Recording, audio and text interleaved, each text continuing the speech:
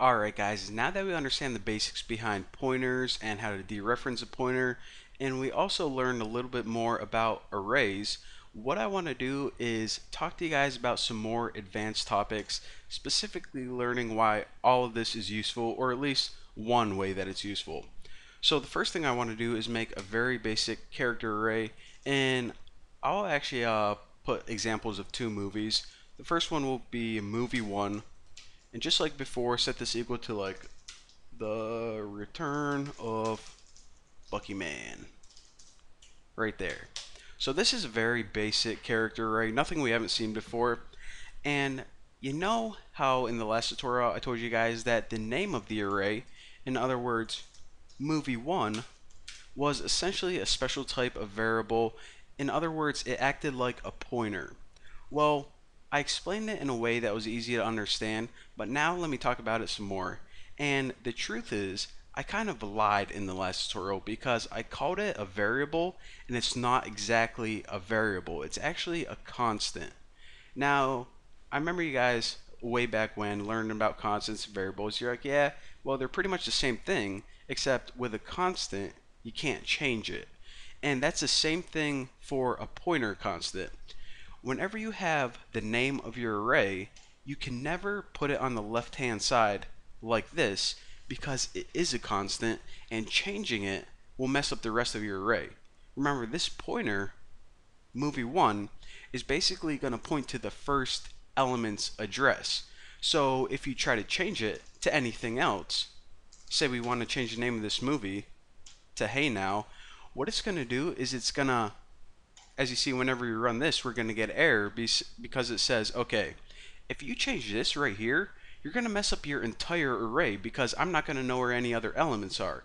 You're going to give this array a new address or a new pointer, and then I'm going to be lost.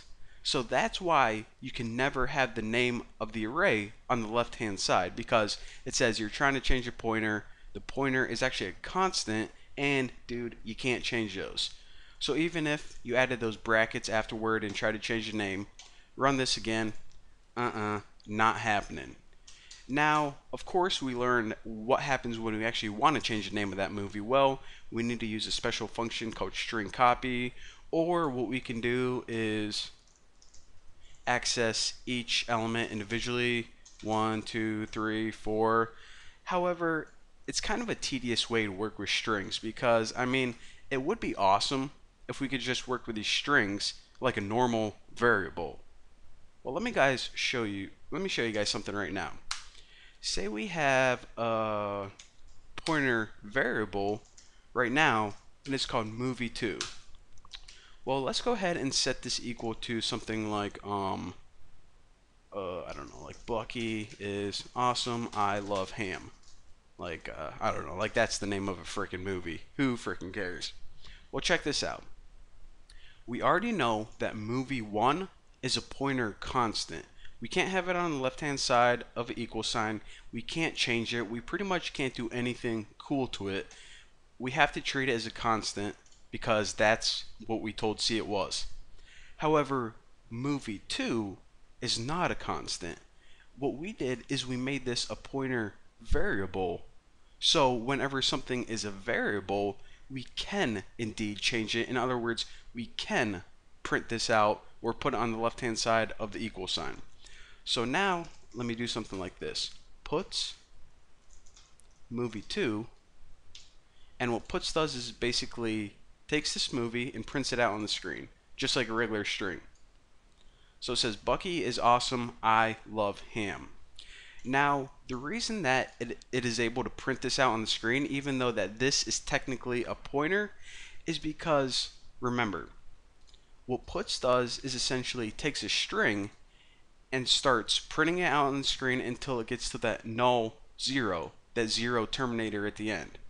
So what's going to happen is this movie 2, it's actually not even storing any characters or storing strings. It's storing the address of where this string begins. So whenever we print it out on the screen, it says start here and print letters out until you get to that null 0. So since this is indeed a variable as well, what we can do is this. we can put movie 2 and set it equal to new movie title. And now we can print it out again and check it out. So this was the original one, Bucky is awesome, I love ham, and then we changed it just like we did every other variable, such as floats, ints, characters. We didn't need to use string copy, we didn't need to access every individual character, we just treated it like pretty much how we want to treat it, and we printed it out perfectly.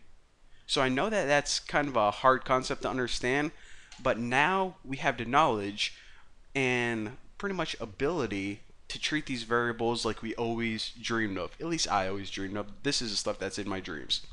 So the key concept to take away from this tutorial is whenever you just make a very simple array of characters, it's hard to change because that name of the array is a constant and you can't easily change constants. However, whenever you make a pointer to a string, this pointer right here is a variable, so you can easily put it on the left hand side, since all this is doing is it's storing the address of something. So then we can treat it like a string, saying start at this address, movie 2, and start printing crap out on the screen until you get to null 0. So again, I know that this is kind of confusing and kind of a hard concept to understand, but I mean, don't blame me, because hey, whoever made C, go ahead and yell at them because they made it kind of a pain in the butt, but this is what it takes to become an awesome programmer.